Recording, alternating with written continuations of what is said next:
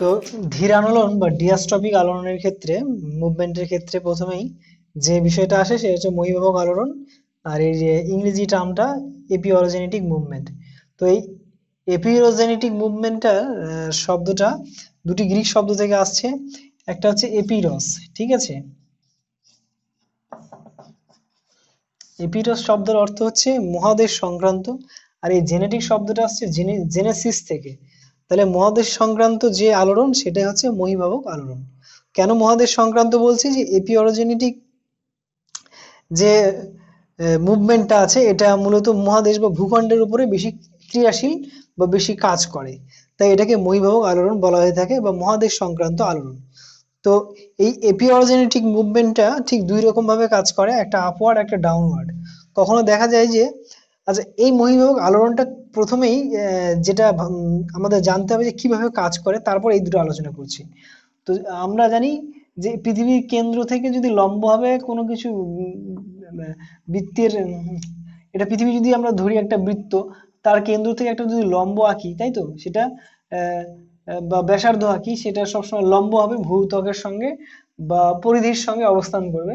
তো যাই হোক, এই লম্ব ব্যাসার্ধ বরাবর মহিভাবক আলোড়ন কাজ করে। সেটা কখনো উপর দিকে হতে পারে, কখনো নিচের দিকে হতে পারে। অর্থাৎ এটা আমাদের যদি ভূত্বক হয় আর এটা যদি পৃথিবীর ব্যাসার্ধ হয়, তাহলে সবসময় 90 ডিগ্রি অর্থাৎ উলম্বভাবে পরস্পরের সঙ্গে সম্পর্কিত বা উলম্বভাবে কাজ করে। তো এই ক্ষেত্রে দেখা যায় যখন উপরের দিকে কাজ করে বা শক্তিটা উপরের দিকে ঠেলে, তখন কি হয়, যে কোনো একটা ভূভাগের চ্যুতি সৃষ্টির পর সেটা উপরের দিকে উঠে যায়, যার ফলে স্তূপ পর্বত তৈরি হয়। কোন পর্বত? স্তূপ পর্বত, ঠিক আছে। স্তূপ পর্বত বা ব্লক মাউন্টেন, ঠিক আছে। ব্লক মাউন্টেন তৈরি হয়। আবার ডাউনওয়ার্ড যখন আলোড়ন নিচের দিকে কাজ করে, সেই রকম ভাবে কোনো চ্যুতি সৃষ্টি হয়ে কোনো ভূভাগ নিচের দিকে বসে যায়, এইটাকে বলা হয় গ্রস্ত উপত্যকা, ঠিক আছে। এটাকে বলা হয়, সেই বসে যাওয়া অংশটাকে বলা হয় গ্রস্ত উপত্যকা।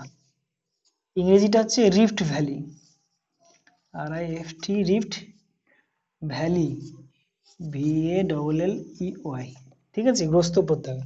তাহলে কি দেখলাম, যে এপিওরোজেনেটিক মুভমেন্ট যেখানে কাজ করে সেখানে আপওয়ার্ড ডাউনওয়ার্ড দুই মুভমেন্টই ঘটে, এবং আপওয়ার্ডের ফলে স্তূপ পর্বত তৈরি হয়। কিন্তু স্তূপ পর্বত যেখানে ভূভাগটা উঠে গেল সেখানে তৈরি হলো, কিন্তু তুলনামূলকভাবে তার পাশের অঞ্চল কিন্তু বসে গেল। অর্থাৎ এখানে আপওয়ার্ড ঘটলে ডাউনওয়ার্ডটা নিজে নিজেই সংগঠিত হয় বা নিজে নিজেই চলে আসছে ব্যাপারটা। তাহলে যেখানে স্তূপ পর্বত তৈরি হয় সেইখানেই তার আশেপাশের অঞ্চলে ডাউনওয়ার্ড ঘটে, যার ফলে কিন্তু গ্রস্ত উপত্যকা তৈরি হয়। তাহলে গ্রস্ত উপত্যকা আলাদাভাবে তৈরি হতে পারে, কিংবা যেখানে স্তূপ পর্বত তৈরি হয় সেখানেও তৈরি হতে পারে। এই কারণে বলা হয় যে স্তূপ পর্বত যেখানেই তৈরি হয় সেখানেই কেন গ্রস্ত উপত্যকা দেখা যায়, এই প্রশ্নটা আসে। তাহলে উত্তরটা পরিষ্কার, যে আপওয়ার্ড মুভমেন্টের ক্ষেত্রে মানে এপিওরোজেনেটিক মুভমেন্টের ক্ষেত্রে যখন আপওয়ার্ড মানে ফোর্স যখন আপওয়ার্ড হয় তখন ভূভাগ উপরের দিকে উঠে যায়, আর তুলনামূলকভাবে পাশের অঞ্চল বসে যায়। আর বসে যাওয়া অংশে তৈরি হয় গ্রস্ত উপত্যকা, এবং উঠে যাওয়া অংশে তৈরি হয় স্তূপ পর্বত। এই কারণে স্তূপ পর্বতের সঙ্গে গ্রস্ত উপত্যকা পাশাপাশি অবস্থান করে, ঠিক আছে। এর পরেরটা আসি গৃহজনী আলোড়ন বা অরোজেনেটিক মুভমেন্ট। তো অরোজেনেটিক মুভমেন্টের ক্ষেত্রে এখানে অরস, ঠিক আছে। এই অরস শব্দটার অর্থ হচ্ছে পর্বত সংক্রান্ত। আর জেনেটিক শব্দটা হচ্ছে জেনেসিস থেকে আসছে, আগে বললাম। তাহলে শব্দটার অর্থ যা দাঁড়াচ্ছে পর্বত সংক্রান্ত আলোড়ন।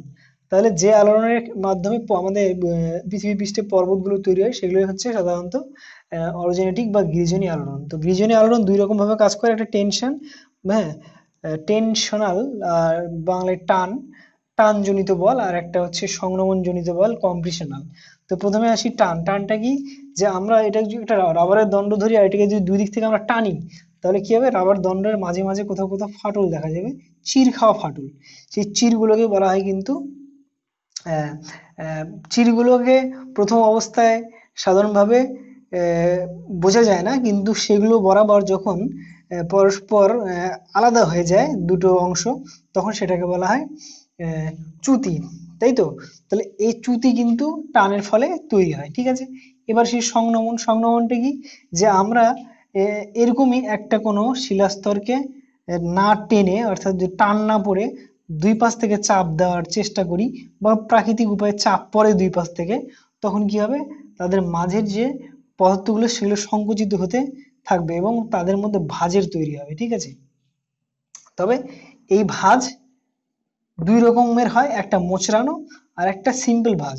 তো এই মোচড়ানো অর্থাৎ এই বিষয়টা আবার দুই রকম ভাবে ঘটে, যে একটা মোচড়ানো ব্যাপার মানে ওয়ারপিং যেটাকে বলা হচ্ছে, হ্যাঁ সিম্পল ভাষায় একটা ওয়ারপিং, ঠিক আছে, এটাকে বলা হচ্ছে মোচড়ানো, ঠিক আছে।